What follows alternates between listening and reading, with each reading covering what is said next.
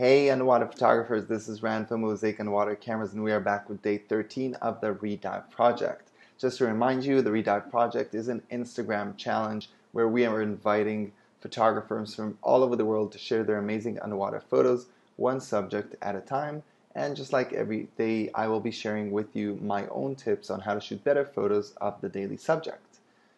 In the end, all of these tips will be united into the ultimate guide to shooting marine life underwater, which will be posted as an article on Mozaik UW Cameras blog so that you can access it on your future dive trips.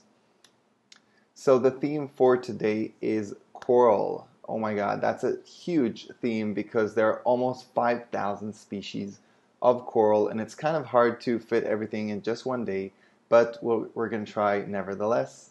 So my first tip for you when shooting coral is actually the first thing that you shoot when you're trying out new gear. So if you just got a new camera, you just got a new housing or strobe or wet lens or any other type of gear, then your best bet is to actually try it out first on coral, because coral doesn't move so much. Of course it does sway in the currents and the water, but it doesn't move that much. It's kind of static, so it's very easy to practice on it.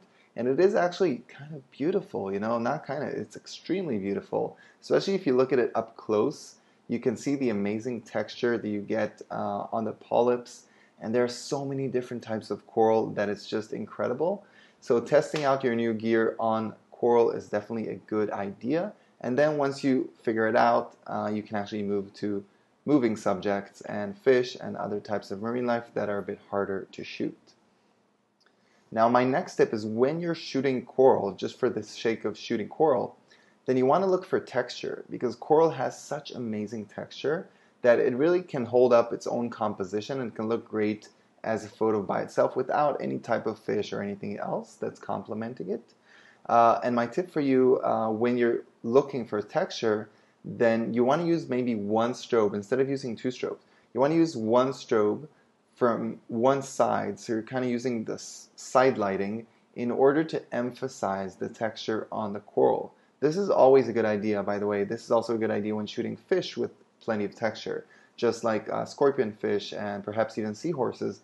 When you're using side lighting, then you're actually emphasizing texture. So don't always use the two strobes from both sides. Sometimes you can turn one of them off and then simply use just one strobe to enhance the texture. Now, coral, the great thing about coral is it looks great whether you're shooting macro or wide angle.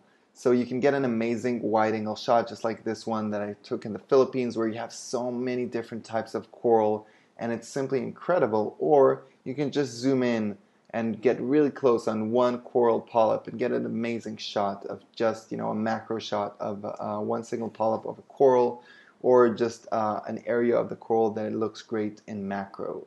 So whatever it is you're shooting, coral can always look amazing. Now, one of my personal favorite types of coral is soft coral, and especially the red ones, that if you find them underwater, sometimes they don't look red because you're already too deep and you don't see red.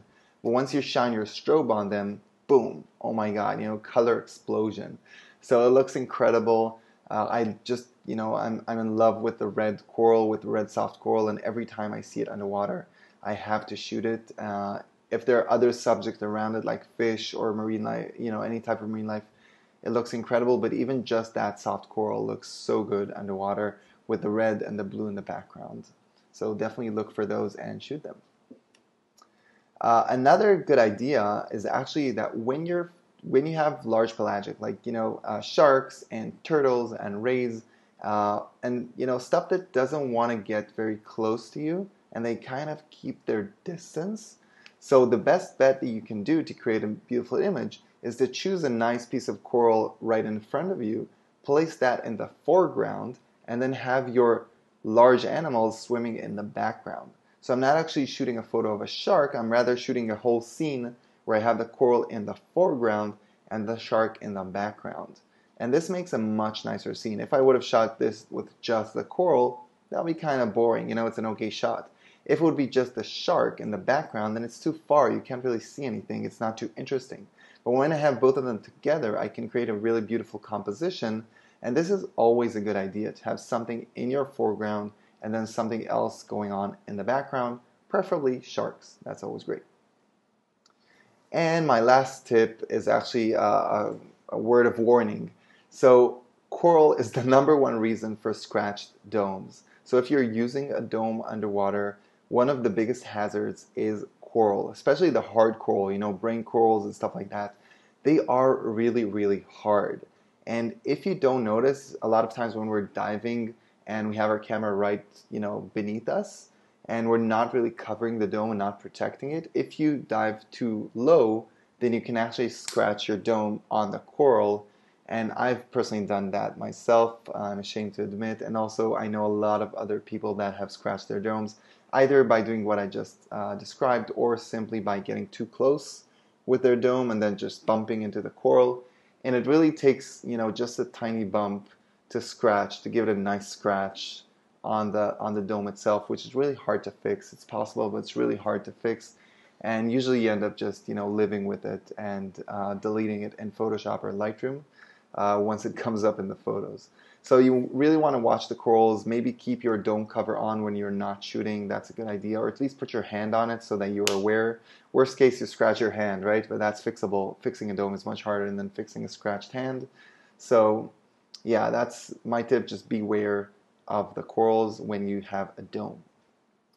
And this is it for today with the Redive project. So post your best photos of coral today and add the hashtag Redive project by UW Cameras, which is Mozaik UW Cameras' Instagram handle. And I will see you tomorrow on the last day of the Redive project. Take care.